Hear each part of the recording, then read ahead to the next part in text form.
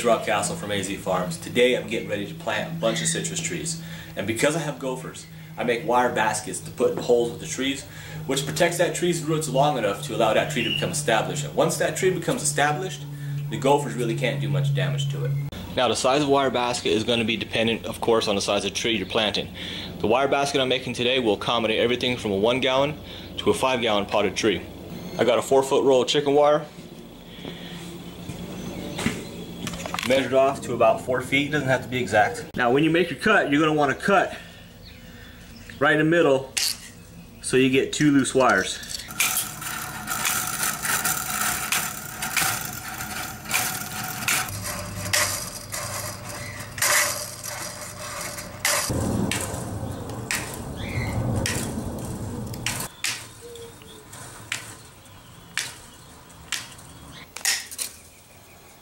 Here's a tip. You notice I left one of the wires attached right here. And what that's doing is it's basically holding that wire back for me. If I would have cut it all the way through, I'd have to get weights or something, or rocks or something to hold that down. Because the next thing we're doing is we're going to split this piece right in half.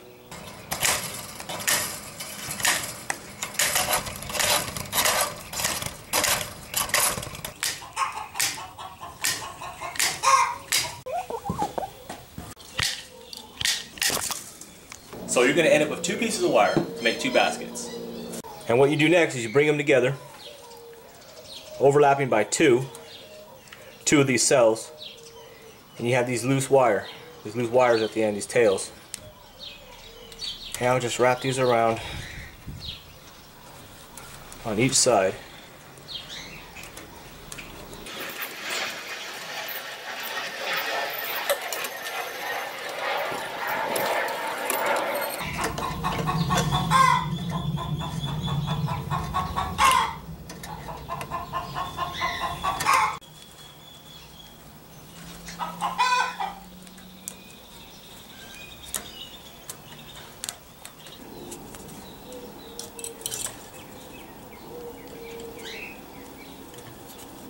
Now you're going to end up with a non-cut side and a cut side. Take the cut side and fold it in.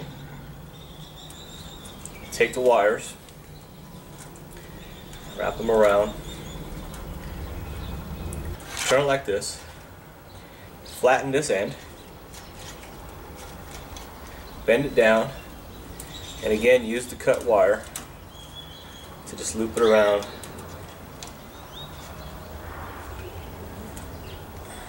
Same thing on this side.